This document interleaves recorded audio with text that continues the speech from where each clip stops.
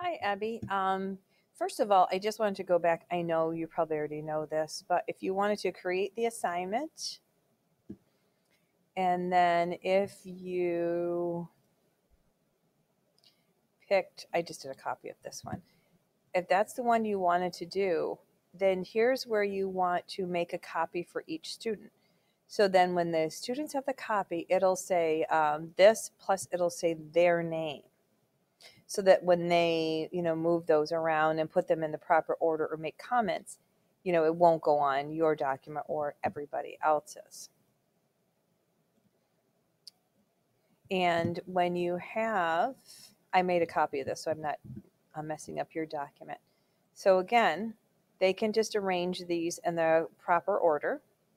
And then after they do that, if you want them to peer edit, they would just come over here and they'd comment. They're just like, oh, yeah, I agree. Or maybe um, I put no noise first because, and then whatever their reason is. So you can see though, and you want to comment. So you can see those. They can see those. They can even link their reasoning if they have some reasoning online, some type of reasoning. They could do that. When once they're done, they can resolve them. So basically, what I would do is I would go through Google Classroom. I would assign each one of these. If you want to have them work in groups, and just have one kid open it, and then they can change the name of theirs to, Susie, Johnny, Sarah, and Mike. So all those could be the name on here, so that was the one group. And then they could work together, talk about it.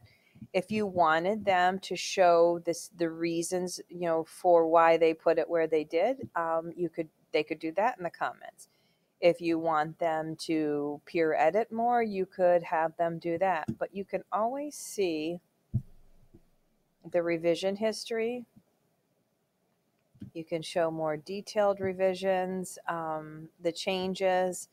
You can, restore things. Um, you can open all the comments.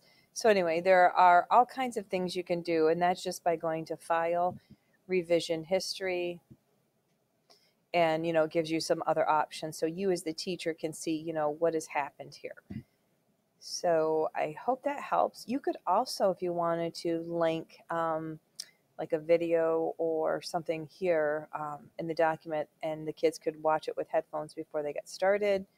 You could make a screencast of your directions. I don't know, just some ideas just are out there, and I would love to help you with any of them because I miss you. So please let me know if you need something else. I'd be glad to help you out on the phone or screencast or in person, whatever works for you. Okay, bye.